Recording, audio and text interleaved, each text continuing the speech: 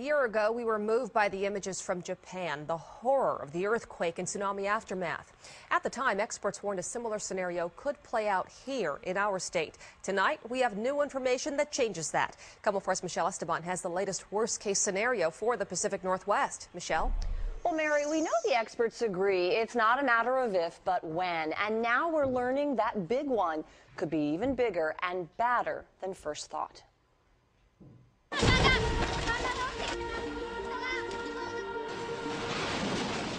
Consider Japan our wake-up call. Right now, the technology is telling us we should be prepared.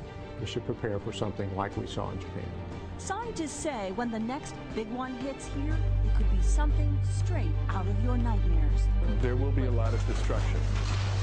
Hidden under the Pacific Ocean is a ticking time bomb. The whole coastline of Washington State and Oregon and part of California is sitting against the huge subduction zone, which can create very similar tsunami and earthquake as we saw in Japan. And now, new data just collected from Japan's damaged coastline warns seismologists that the next mega-quake to hit the Pacific Northwest could be even bigger than first thought. So it means we'll probably get a little more shaking the next time there's a great earthquake here.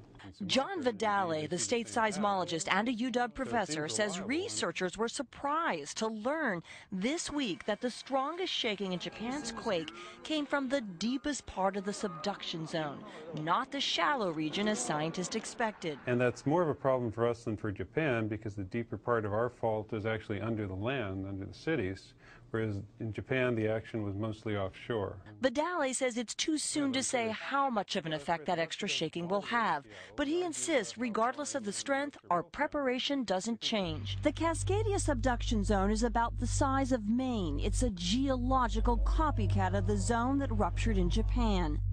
Experts believe 90% of the damage and 99% of the deaths in Japan were caused by the tsunami. The consequences of Cascadia will be more than just a city, but they will be across a region that potentially could affect 10 million people.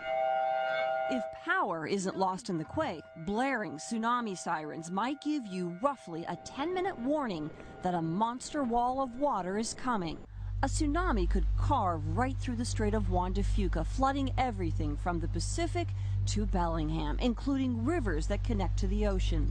The Olympic Mountains and Puget Sound choke points protect cities like Seattle from the worst of tsunamis generated offshore. This takes 15 minutes for it to rise. But Dr. Eddie Bernard, former director of NOAA's Pacific Marine Environmental Lab, says the energy could bring enormous waves into the Sound, destroying Seattle's waterfront, flooding Terminal Island and bringing down the viaduct. If the quake doesn't get the viaduct, Tim Walsh says something called liquefaction might. That happens when water pressure builds up in soft soil because of violent ground shaking.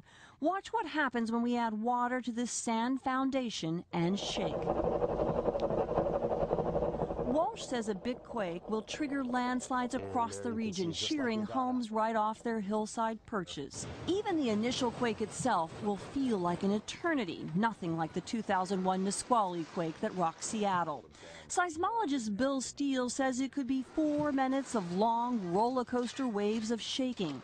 And that's most dangerous for tall buildings, long bridges, and above-ground pipelines that won't be able to survive the prolonged tremors. We'll see shaking well in excess of the force of gravity and horizontal shaking.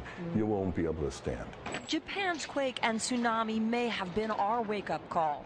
The new research suggests now, more than ever, is the time to prepare. And when you start to feel the earth shake, you have to spring into action. This isn't something you wait and get confirmation from somebody. You just take off, because the consequences of not taking off in this particular type of phenomenon is you die.